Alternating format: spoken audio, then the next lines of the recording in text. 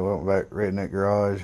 The light's dying on me here. But today, I'm going to be changing out this fuse box. The only thing you need to change this out is a 10mm for this nut here, a 12 for this nut, and a 13 for this one. And the only thing we're going to do is these little tabs right down here. You just push them back. There's four. There's one there. There's one there. There's one right over here. And there's another one right back. Well, you can't really see it, but it's right there. Let's see if I can get my light over here. Right there. This. At the end of my light. And once you do that, you get plugs.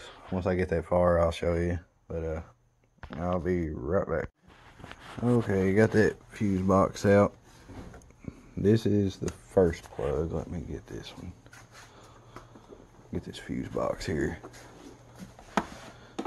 Alright, I don't know if yours be the same way, but this gray plug goes here. This brown plug goes there. Let's see, this black one right here goes right there. This blue one goes right here.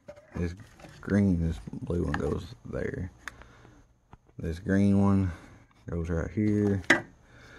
This little bitty plug goes right there. And then finally, this black plug goes right there. So, then you just hook your wires back up. But let me get this one in, and then I will be back. This is the same part number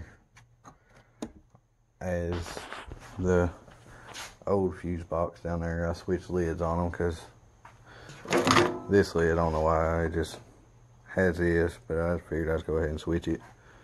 But yeah, so that is the same part number as that one, so it should everything work. And my AC should start working on my blower motor, because there's a printed circuit board.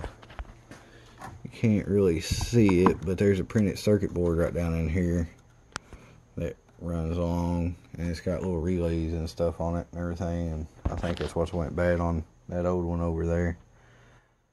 So let me get this in and we'll see if she works. Okay, all of it's in, everything's on.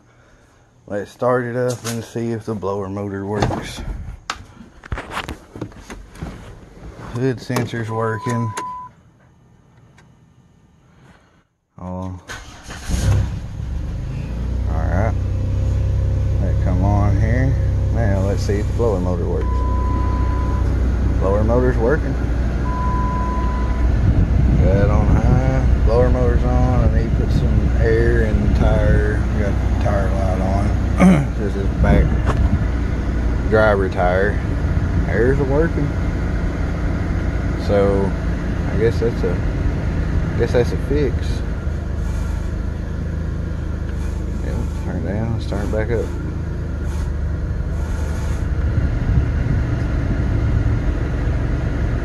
Cold air. Alrighty, so if you like this, comment, subscribe for more. Y'all have a good day.